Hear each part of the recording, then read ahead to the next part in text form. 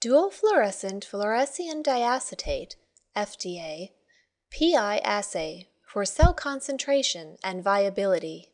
Fluorescein diacetate is nonpolar and non-fluorescent.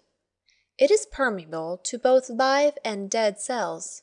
Once inside a live cell, intracellular esterases convert fluorescein diacetate into fluorescein, which is highly fluorescent and cell membrane impermeable.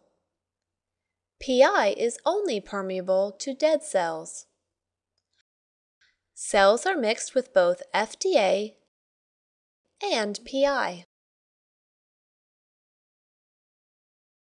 Channel 1 of the Cellometer is configured with an optical module with blue excitation and green emission.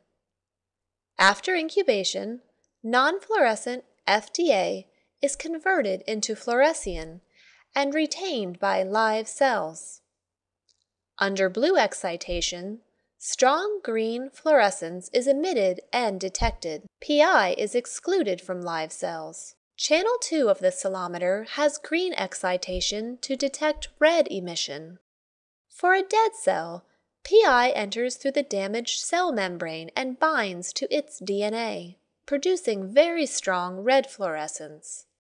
To perform a Cellometer FDA PI assay, load stained cells into a counting chamber.